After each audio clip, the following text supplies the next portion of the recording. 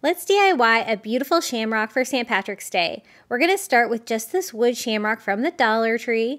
I'm going over the whole thing with some antique wax by Waverly to stain it, also distressing it with some ivory to give it like a driftwood feel.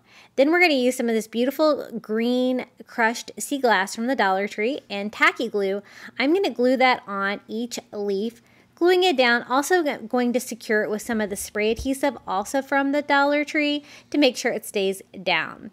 I'm going to layer that on top of a Target dollar spot sign. You could use whatever you have just to kind of make it more substantial. Then I'm going to make a hanger, and I'm also going to decorate it with a cute little expo using some Dollar Tree ribbon and this beautiful palm leaf pattern and combining that with a little bit of burlap. I think this turned out so pretty for St. Patrick's Day, and I love it. What do you guys think? For more St. Patrick's Day DIYs, visit me at Crafty Beach on YouTube.